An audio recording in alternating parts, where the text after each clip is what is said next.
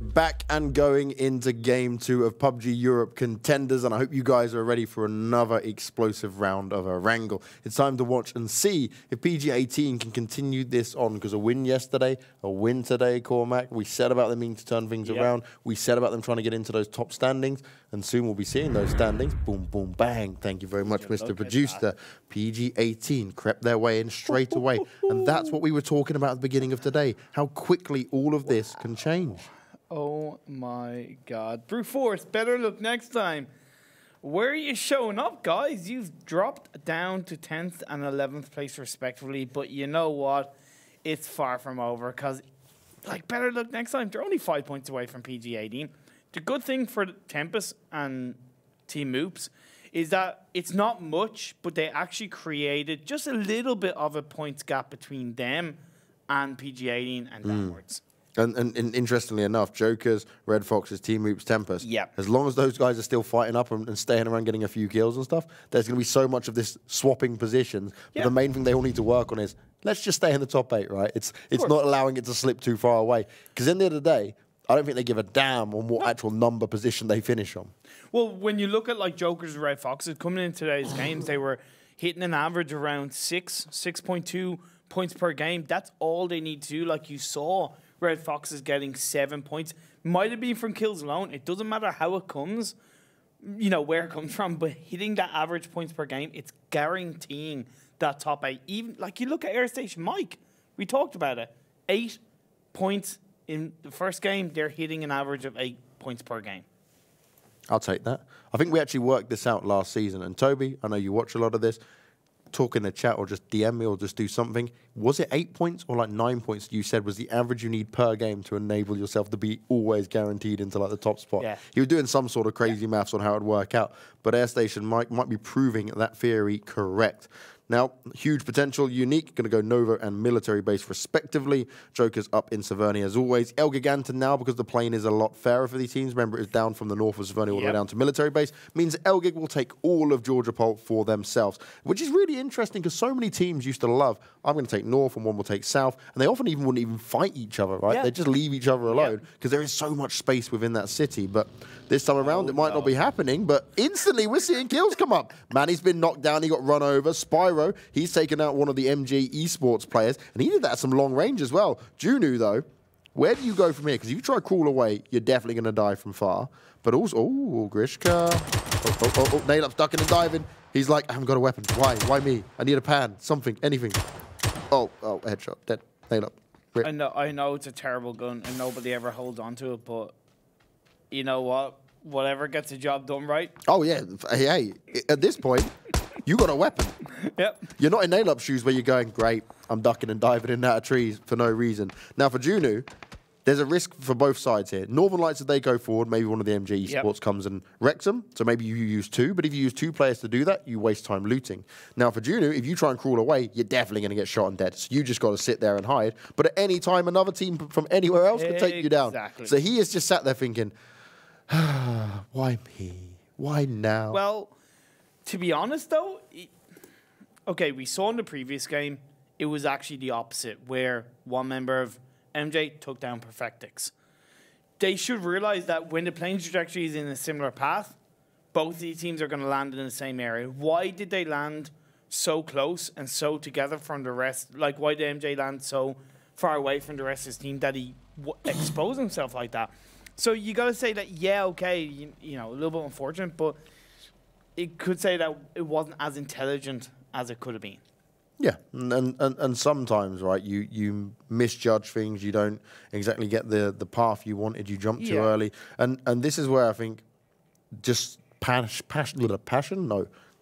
mistakes get made. If it was a passionate mistake, well then it's all well and good going in with passion, but you still made a mistake. Painful mistakes get made when you are getting the pressure, you're feeling it like these are the last few games, we have not got long left, we need to get these additional points, and small mistakes like this can again be the difference maker between whether you're going to qualify or whether you're going to have a rough time and have to re-go through contenders once again. You are dead right indeed, but now O'Connell from No Tag Team on his own in that compound. You do have GRISHKAPOWER from Four Kings a little bit further away, took a bit of damage, but was not knocked down. Both teams had kind of, along with BetterLuckNxTime, went onto the coastline. They look to kind of survive in this phase. Circle went to the east. Lipovka is unoccupied. You have Milk the power plant, unoccupied. But of course, the likes of Brute Force hold onto Jazza, which is a really good spot. Especially because there's plenty of looting, plenty of buildings that you can get what you need to. And you also have nice entry into the circles on the next couple of phases if it does shift far down south. Well, Tempers will be looking to turn things around from that previous game for sure. Moves. Hawkey saved the day from as a solo player last. Oh no, Jazza, what are you doing? This is not what you want at all. Both of them stopping. ghostar, he ends up getting ripped apart as well. Airstation Mike, they are under pressure. Hugstar's been knocked. Jazza's been eliminated. This is a fight that's not going to benefit either of them, but it's going to be a fight that they can't run away from. The nade's coming out. Double had one of his own, but that's not going to work out, and his nade should kill him. Did he have a pin? Yeah. My grenade went first. Oh no! Now, He went off. It went to Fate. Oh wow! He actually managed to throw it off. I didn't see him throw the nade in time, and now MOOPHEUS are going to come in and flush out the rest of them. Airstation Mike, they could be losing the consistency we spoke about.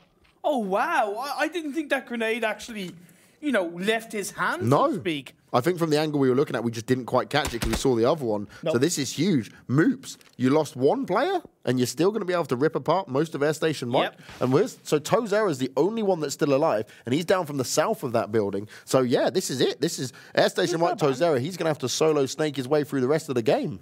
And I don't think we've seen Airstation Mike. I'm trying to think back if they've been in. I know they've been in a situation where they've been maybe a two-man team from 10, 12-minute mark, but I don't think they've been in a situation where they've been a one-man team from 5 minutes onwards. The good thing for them is he's still inside circle and quite nice inside circle, so he should be okay. But I want to see how ToWzErA plays it. He's very experienced, very competent. And let's see if he can pull off a Team MOOPHEUS. A Team MOOPHEUS. Can they do it? That's the question. Can he maybe just grab them some sort of points from here on out? Only time will tell. But what's happening this time around is Unique have left military base, but they're leaving around the similar time as Huge Potential you just saw there. And Zoltas is going to try and get the spray down, but he's not holding the best angle for this. I'm a bit confused by that because he knew he'd already seen one team go across it, and he still held where he put his car, so that didn't actually give him an advantageous position. It was easy for Dezout to run away, and he'll just continue to put for himself further forward. Yes, his car's smoking out a bit here, but look at PVVM, good teamwork. He's ready to provide the backup if needed, if anyone else is chasing him down and standing doing exactly the same. So Unique playing this smart, and now if they really want, they'll bridge camp and wait for the rest of Huge Potential. The only thing I'm scared of is Grag's the only one who's not made it across. So if I'm Grag now, I ain't making any noise. I'm allowing Huge Potential to do what they want from here, and I'm just going to keep it chill. And I think Huge Potential are going to make the clever choice, which they should have done in the previous game, and move towards a western bridge. It would make sense. There's still plenty of space to get into the circle from that west side. The only potential they're going to go up against is maybe no tag team, but that's highly unlikely. And it just, considering their overall position and that they need as many points as they can, and Unique, they look strong at the best of times, it's not worth it. Now, this map stream is showing us everything right now. Huge Potential realized, all right, they're probably going to bridge camp us. Yep. So let's go over towards the western bridge. This is what they didn't do last time they paid the price for it. Now they're learning from their mistakes. Unique, though, they're going to just chill around here. They're only going a bit further up north. But will they be aware that Four Kings snuck around on a boat, of all things, to get back onto the circle? Oh no, ToWzErA, he's taking shots and he's taking damage. His solo life maybe being ripped from him by the BetterLuckNxTime teams. And, well, it will be BetterLuckNxTime for ASM if he does go down, because he is the only member left. I know it's strange, but even if ToWzErA goes out, it's funny because Airstation Mike will still score points. I know that's not much, but it's kind of like, you know, they'll still score a point. It's still better than nothing. Exactly. And I like the fact that ToWzErA is still looking to find those shots off. It shows that he has the drive, the passion, and just a kind of, you know, the 0 Fs to give, just to kind of pop off whenever he gets a chance. But I like the fact that then he made the intelligent play to rotate to a different compound, so there's a higher chance he's not going to get spotted out. Now, ELGIGANTEN, one of our teams who were just outside that top 8, looking to find their way back in.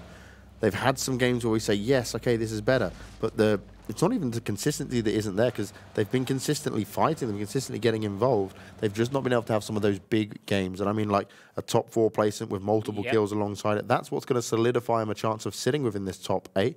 As the new circle pops, we've got a pretty good circle here, actually. So most people are still included in it. Huge potential, no tag team. The only ones on ELGIG need to make their way in, but everyone else is going to have no problems at all, at least for the meantime. You could see Brute Force and Tempest. As far as I know, I've seen Tempest hold on to the south side of Prison before. But now we see Seth potentially going to get called out down to 71 health. All 4 members of ELGIGANTEN. They find him, they take him out.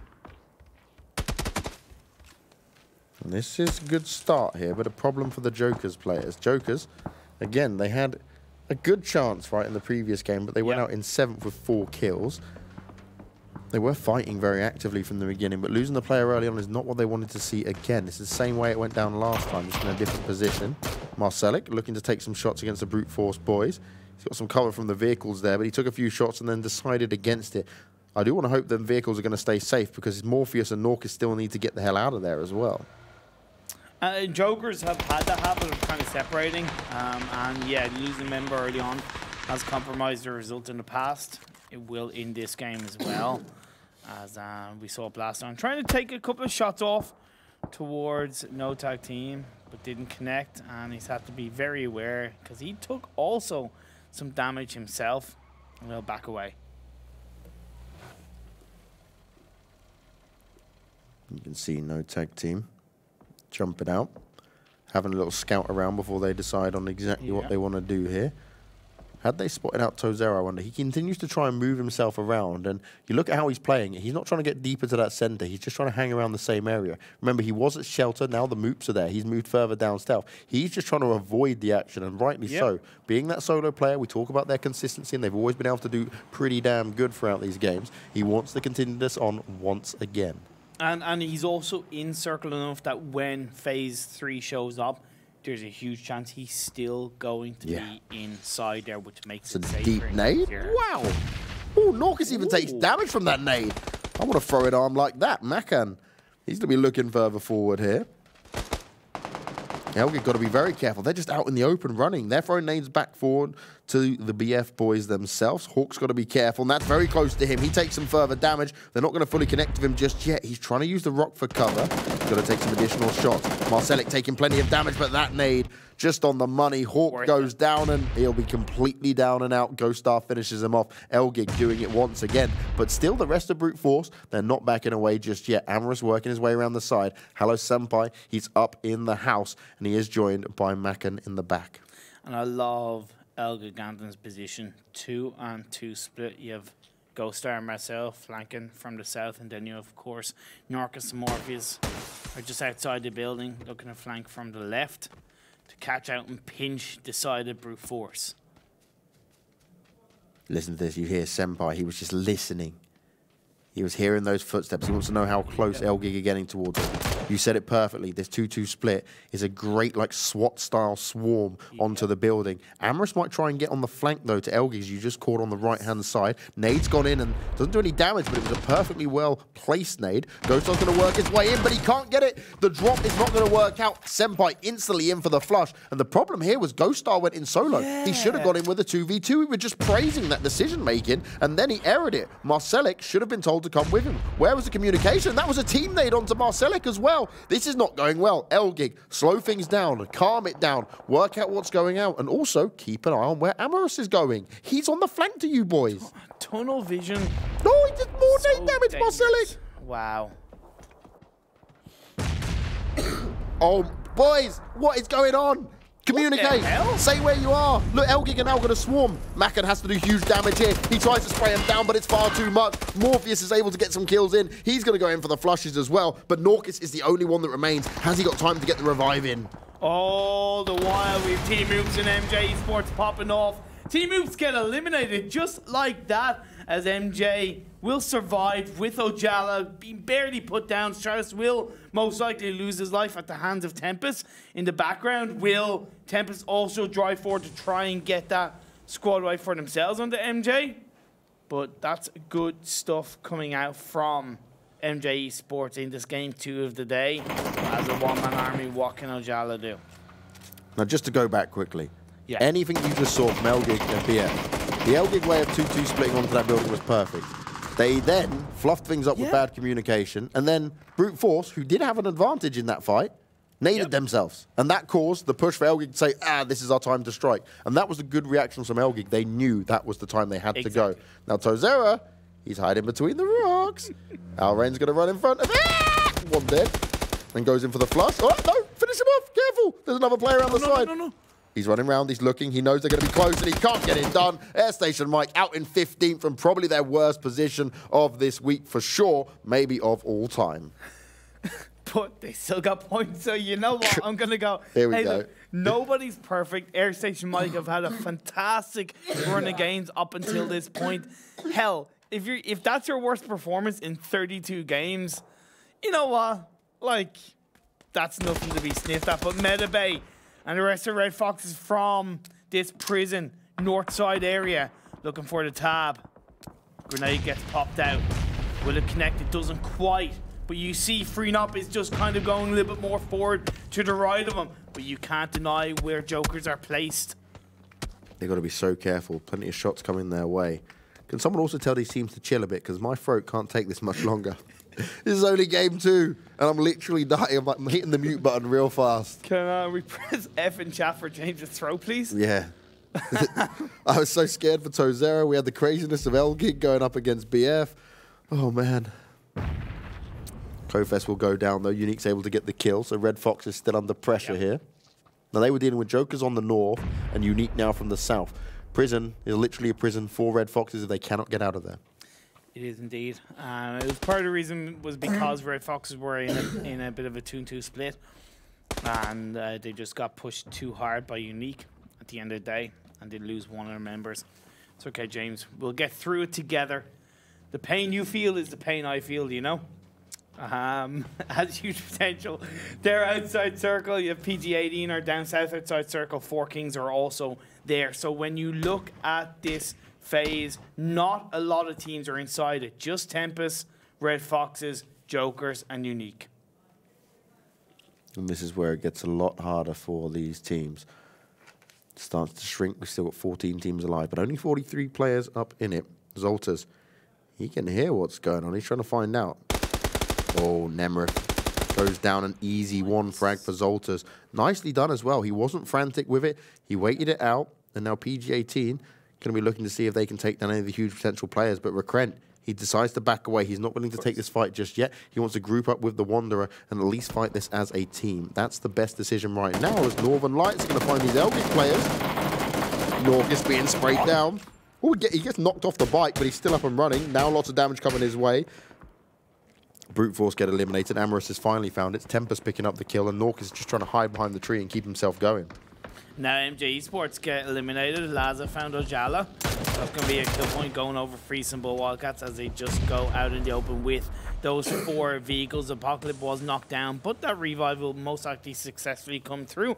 All the while in your picture-in-picture, KnorkiS, one of the 2 remaining, well now, not taken out by Perfectix.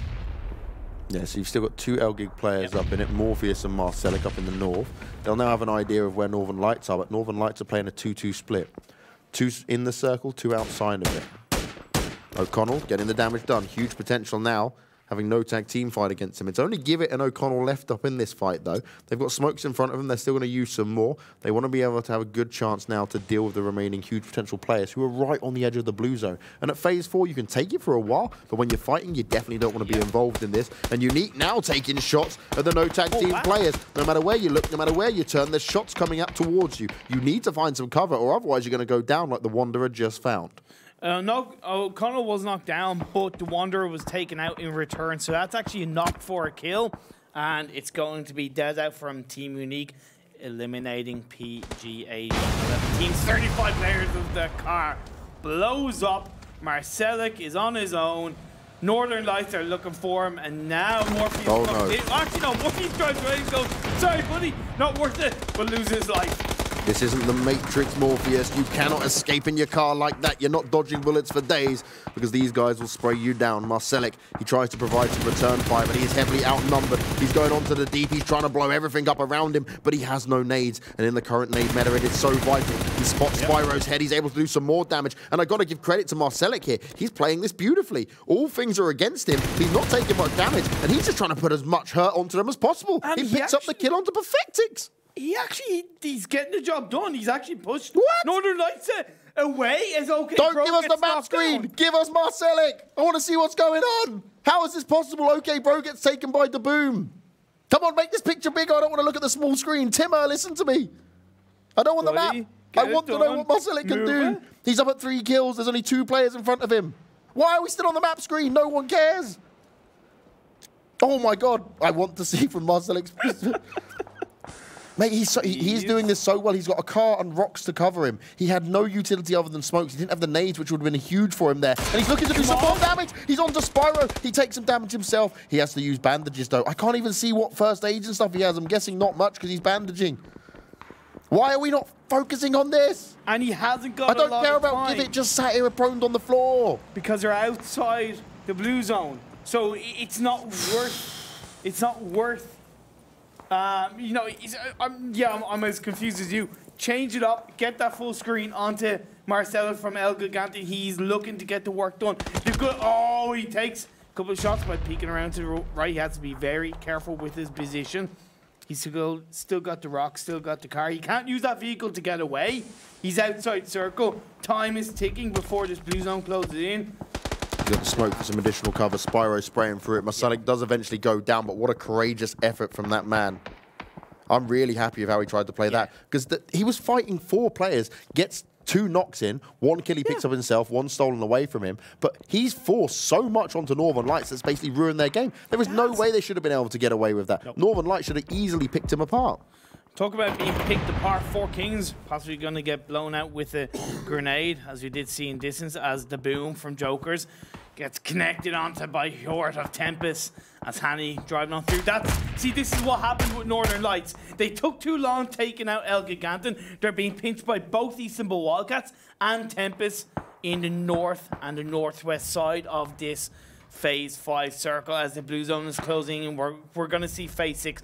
Prison is still inside circle. Will it shift up north? I reckon it will. I don't think it's going to go in towards Prison, but at least for now, 4 Kings and Unique, who are fighting down south on the edge of this prison, using the hills, using the dips. PVVM found Blast on. Unique taking shots from both sides here. 4 Kings, 2 players knocked. Standing, taking a bit of nade damage there, down less than half health now. A lot of smokes to cover him, but they're running side by side. Standing's right next to Higgy, but they just can't see each other. Now we hear the shots. Maybe he'll try to react on that. But you're allowing him to get away with far too much here. First aid's going to come in, and Higgy somehow manages to escape from this. I don't know how he managed to survive that. Now he's going to be prone down the circle. Phase 6, they go up. 4 Kings get eliminated in 10th. 9 teams, 22 players. Unique managed to survive. Still as a 3-man team, but as they move into the circle, as they go out into the open, outside of prison, you have huge potential ahead of them. You have no tag team, and of course, Red Foxes, who occupy down 3-man team inside the prison compounds, will also have to make their way through. Now, what's really interesting here is there is only 1 team in Istanbul Wildcats and Moon in the current circle. Majority of the players and teams are coming from the south.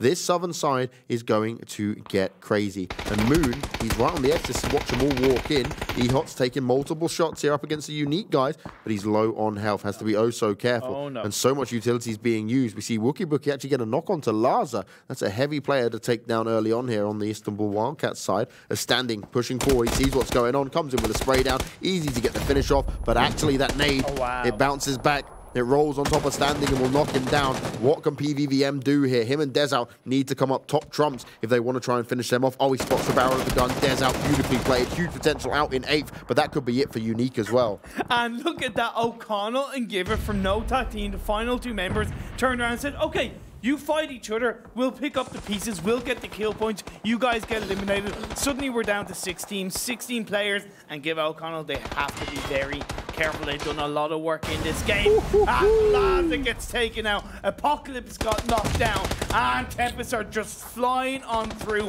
Hanny and Clib in the front line looking to get the final blow. Tempest were outside the circle on the western side, running on the north, find the Wildcats, start taking them down. Got 3 players up alive and only Genzo left to 5. Now, Tempest have control of over 40% of the entire circle compared to all the other teams who are down in the south. And you know how that happened. It was the first knockdown onto Lazza that activated Tempest's push into the circle so they could overtake where Istanbul Wildcats had occupied, as Red Fox is doing what they can to try to get out of prison. But better luck next time. Had a great day yesterday. Not a good first game today, but looking to make up for it.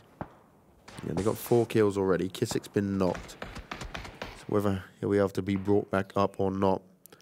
More nades going out, but better luck next time. We'll just fall back. They don't need to overextend at this point, and they also need to keep their wits about them of who else is going to be coming down, because Genzo may be still alive for the Wildcats, but I'm not sure Tempest are fully aware of it. You can see now on the map as the circle centers up, and Tempest, again, to take full control. And because they're just maneuvering themselves around at this point, right, there's no compounds to fight between, which is perfect, which means you have to rely on all that aim and the little bits about a little bit of cover that you would have. So any of these teams now trying to enter into the circle, they have to be oh so cautious. You need to scout effectively and keep your wits about you. As Wookie Bookie, he lands a second headshot now. Getting the job done, Faultlessly goes down, and there's some great distance on that shot. Just want to point out that earlier on, O'Connell did help Red Foxes by getting a knockdown onto one member of Better Luck Next Time. Istanbul Wildcats do get eliminated in 6th place at the hands, finally, of Clib over on Tempest. As Tempest are a 3-man team, they hold on to the whole of north side of the circle, just overlooking the rest of the teams, and they're getting it done. O'Connell taken out.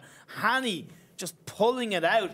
He's on a bunch of kills for himself right now, and as a team, they are at 9, nearly double digits. 9 kills and a guaranteed 5th place. They've got most circle control here. Teams having to run in, but also they've got good utility still. Look at this. Bandages, first aid kits, smokes all up on there. This is really solid stuff coming out from the Tempest boys, making up for that game that we were kind of surprised of last time in game 1 here today.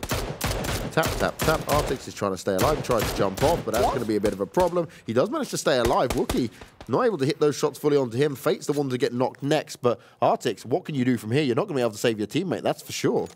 No, and let's not forget there's still that final member of Joker's Moon. He's had circle for quite a while. It's just on the edge for now because it did shift up northward outside of prison. Could cause an upset onto Red. Nope, gets spotted out. Red Foxes pick up that kill. Metabay, they're on 2 right now. Tempest are on 10 kills. Fate has been taken out, just leaving Artix the last man standing for Better Luck Next Time, along with the final member of No Tag Team, that is Give It. So it's 3v2 v1v1. Bookie trying to land those shots. Needs to maybe yell out like a Wookiee and give himself the extra roar, the extra motivation to get the job done here. He's found 3 kills already, and what I love about this for Tempest is it's a nice split on the kills. They're all taking their turn, they're all doing the damage. It's no one man just standing out front for them.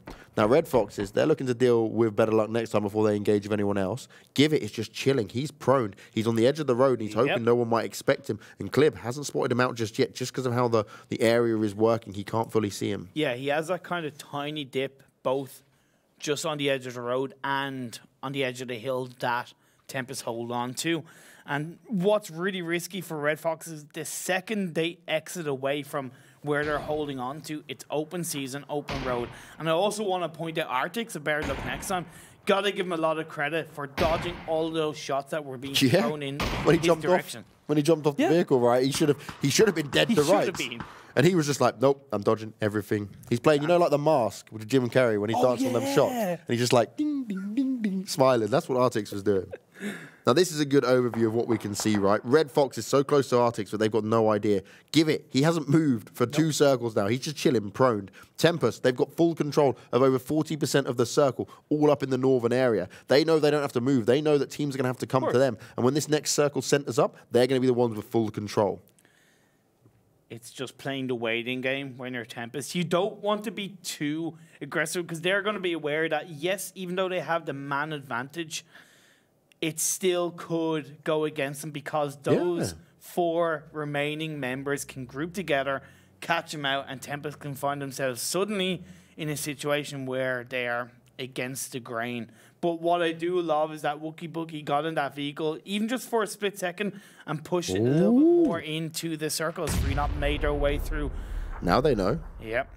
Now they know. Arctic. So he must have spotted FreeNop because obviously FreeNop stood up. He's prone. Yeah. Tries to get the nade out and potentially get a knock in. And that could have been huge if he did get it. But now his position is known to a degree. They have an idea of where that came from. It's just reacting on it. The worst thing Arctic can do here is stand up. But he knows as soon as that circle starts moving, crawling is not going to deal with it. You see? Look. He'll watch it. And is he going to take any damage? Time to go. Nades flying out. Arctics, keep moving. Keep moving. There we go. You got no hope of just waiting. They're not going to make any mistakes. They outnumber you, buddy. Yeah, but then what Red Fox have to be careful of is that Tempest was there. Klim knocked down FreeNop. Arctic's there trying to pick it up, but no. Return fire. Metabay getting the job done. Putting BetterLuckNxTime out of it, down to 3 teams, 6 players. 3 against 2 against 1. But I don't think... Metabay's killing himself. Yeah, Metabay's killing himself. Go, yeah. Don't give away any of the kills. You know how tight this game's going to be. Now it's all up to give it to fight off 3 members of Tempest, and they're going to go on the hunt. He might just allow himself to go down. He tries to spray it out. He looks to try and get a kill in. He's going to die out to the zone anyway. The first place of 11 kills, and Tempest, once again, take a win here. Just this week alone, they've had 3 wins. They've been impressive wins at that as well. And they're the first team to get 4 chicken dinners of Group B. Boom. What a push. And as you pointed out, 3 of those chicken dinners in week 2. Yeah, of course, you always want to get a good start. Yeah.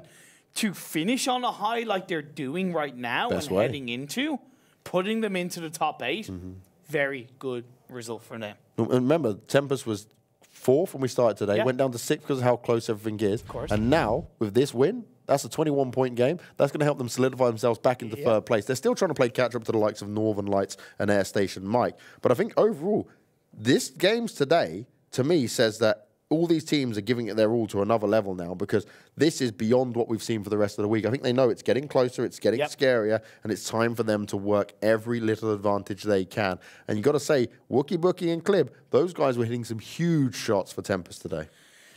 Indeed. Now, we did see the initial fantastic push from ELGIGANTEN onto Brute Force. The grenades got the job done, but ghostar just got a little bit too aggressive, a little bit too tunnel-visioned.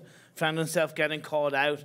This was awkward as hell. Yeah, it was. It was. They made up for it, though, at the end by wiping out Brute Force, and this was MJ-Esports taking down Team MOOPHEUS. It was good to see MJ-Esports being a little bit more aggressive. They had lost a member at the start of the game, but got their revenge.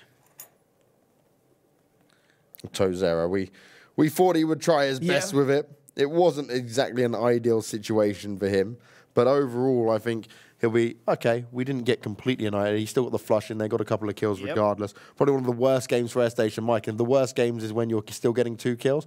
I ain't complaining about that. That's not something to be shying away from anytime soon. Nope. Like, I think their worst day in total points was something like 21 points in 4 games. You know, and that was their worst day. And their best days have been like 36 to 45 points per day, and they've hit such a good average overall. But yeah, this is ELGIGANTEN. Marcelek, my God. Impressive. He was basically a 4-man team. Look, now we get the full screen mode. This is what we asked for. There we go. On highlights, you give it to us. Thank you, guys. You know, not that I'm tilted that we missed all that. Because I wanted to see what like utility and stuff he had, right? He was in such a good spot. And I think that was the problem here for Marcelek is he'd done so much good work there that he had spent so much of that utility he had early on, which meant getting away was then near impossible, and he ended up dying and paying the price. Now, this was brilliant as well, right? Because you watch this. No tag team, seal this go down. Yeah, you guys can fight. We'll just watch it happen. HP and Unique going up against each other, and then they just come in at the end and go, cool, clean up duty, and Clib with these nades, end up with 3 kills from the nades. Yeah, it was just great because suddenly we saw like O'Connell give it just like kill feed, kill feed, kill feed. Yep. Secure those points for his side. And Wookie Bookie was so accurate with so many of those bolt action shots. Along with the rest of Tempest, the only real kind of like mistake I saw was kind of allowing Arctics to stay alive and letting him kind of stay protected until the final circle. Yeah, he got away with murder quite literally, and hence why he was even able to be in this position, because they spotted him out from a long time ago, but it wasn't going to be. He survived longer than what he should have potentially been able to, but either way, Tempest's win here was a big deal.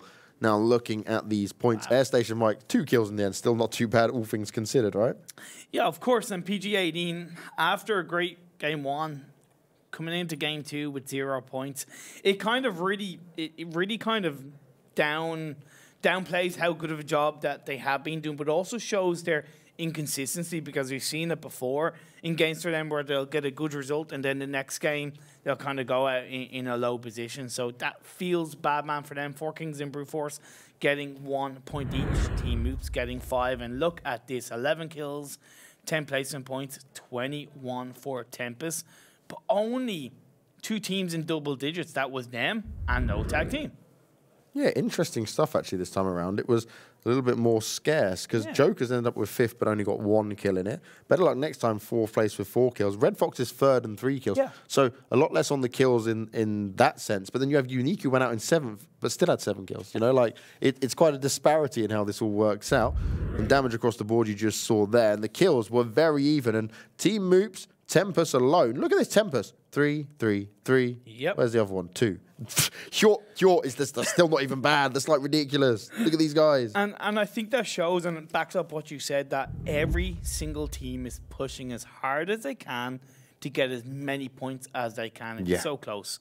So close indeed. But Tempest, no tag team. Wow, 1,000 more damage on Tempest for that win. And that was because no tag team had a solo player at the end there. But they still, even with just getting the 2nd place, they had 5 kills alongside it, which meant they actually did finish overall 2nd. So you can't really discredit that. Nope, not at all. Not at all. This is just mean.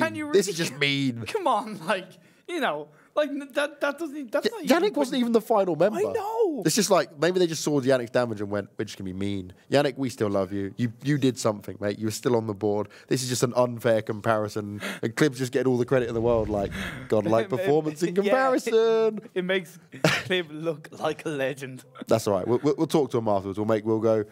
Not on that silly camera when it's in crazy situations like that. And let's compare kindly. But what we're going to do next is go to a break as always. And when we come back, we're going to Miramar. No more Erangel for today. Only Miramar and Sanok remains. We will see you guys very shortly.